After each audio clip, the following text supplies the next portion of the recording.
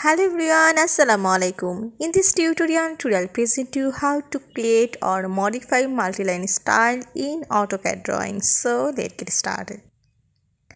I go here the command in multiline, so ML for multiline, then press enter.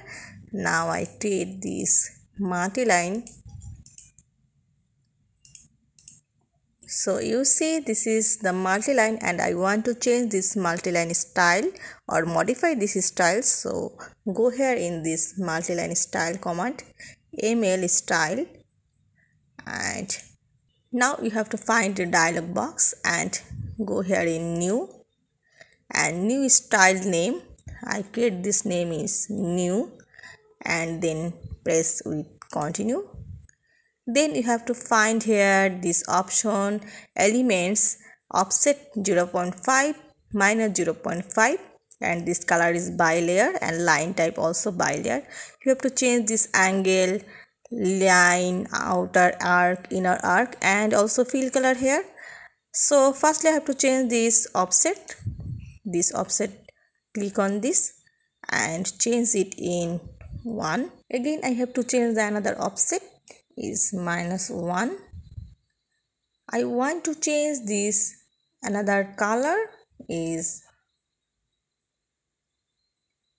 cyan and the first color is to be changed in also cyan and I want to make a middle point or line, so go to here in add and this is the offset in 0 and change this color is magenta and line type I have to change it in this load. Go to here in center line, so this is in center. I choose this, okay, and choose it, okay. Now press OK. Again go here in set current and OK. Now go to ML, that means multiline, and create a new multiline. You see, so this is the multiline style I have to change. If you have to change the another one, just go here in ML style and this is, go to new and give a new name, continue and change this offset, color and also line type. So I change this line type only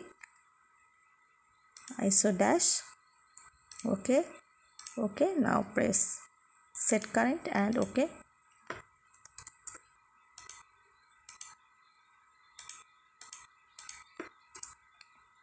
You see the difference. So in this way you have to change or modify multiline style in AutoCAD drawing. I hope you'll enjoy this video. Thanks for watching and don't forget to subscribe my channel. Thank you.